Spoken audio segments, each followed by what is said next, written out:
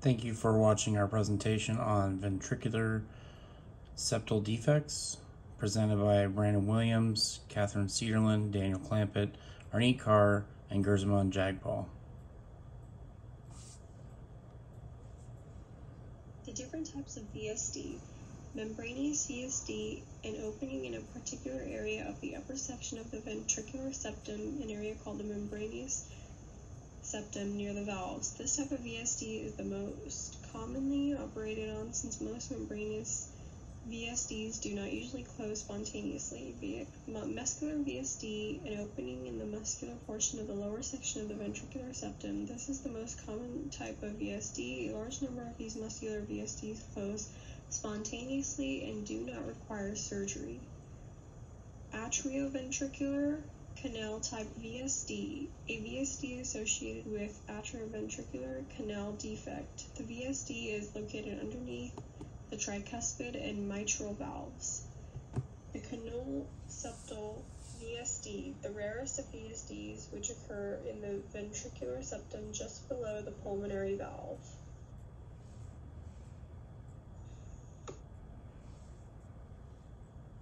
Here are pictures to the different types of VSD. Why is ventricular septal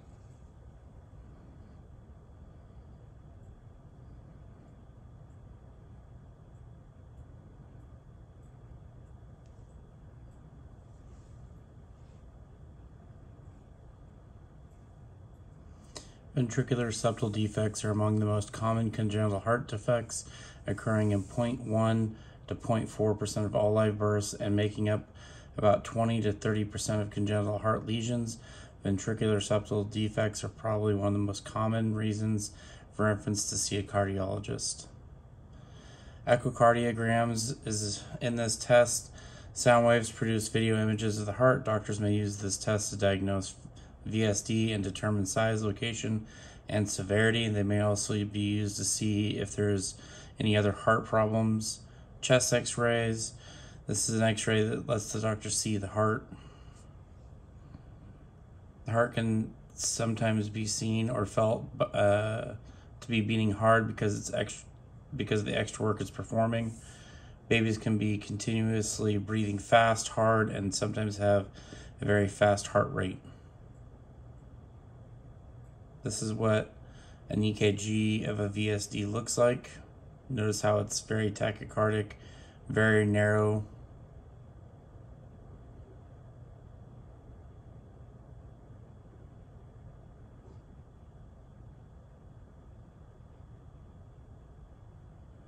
Medications for ventricular septal defects depend on the severity of the heart failure.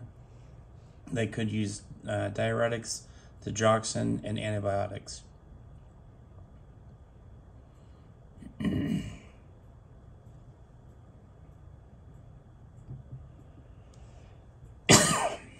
The hole in the wall or the septum separates the heart's lower chambers, allows blood to pass from the left to right side. The oxygen-rich blood gets pumped back into the lungs instead of out in the body, causing the heart to work harder. Small VSDs may never be seen. Signs and symptoms: poor eating, failure to thrive, fast breathing, breathlessness, easy tiring, abnormal heartbeats, fast breathing, poor growth, and trouble eating, and an upset baby. In older children, you could see fatigue, heart palpitations, inability to exercise, shortness of breath, and stroke. Doctors may first suspect a defect when they're doing a regular checkup and they hear a murmur when they're listening to the heart with a stethoscope. Sometimes they're seen on ultrasounds before the baby is born. You want to see the doctor if you tire easily while playing, aren't gaining any weight, become breathless when eating or crying, becomes hard to breathe, or is short of breath when they exert themselves when lying down, rapid or irregular heartbeat, and fatigue or weakness. Causes of congenital heart defects arise from the problems early in the heart's development, but often are not clear. As far as a cause, genetics and environmental factors may play a role. VSDs can occur alone or they can occur with other heart defects. During fetal development, the ventricular septal defect occurs in the muscular wall, separating the heart into two sides, and it fails to form between the lower chambers. Normally, the right side of the heart pumps blood into the lungs to get oxygen. The left side pumps the oxygen-rich blood to the rest of the body.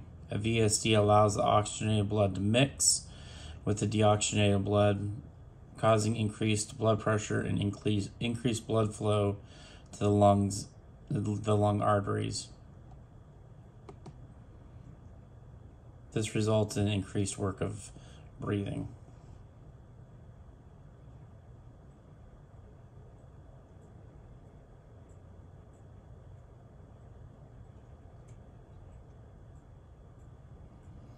Complications: small VSDs may never cause a problem. They may never be found. Medium to large can cause a range of disabilities from mild to life-threatening. It can cause heart failure, pulmonary hypertension, endocarditis, and other heart problems related to it.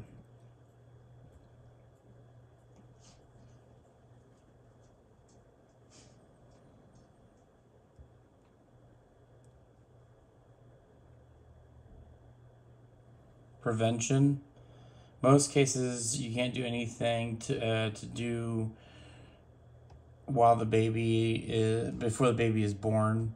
However, it's important to do everything possible to have a healthy pregnancy.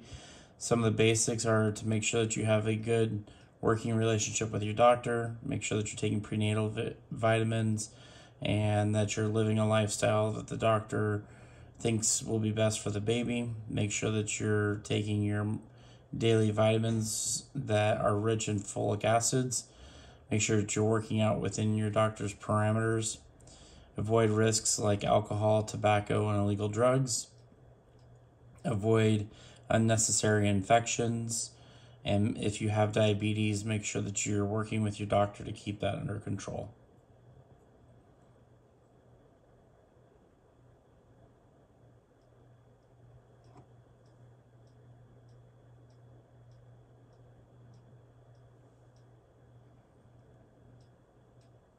Here's our HESI hint.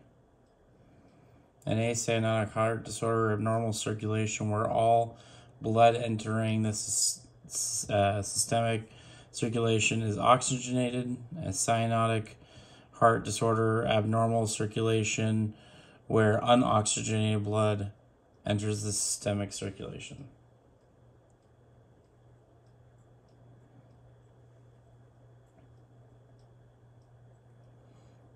Here's a list of sources. Thank you for listening to our presentation. Again, this was a presentation about VSDs presented by your Mod 4 VN55 LVN students.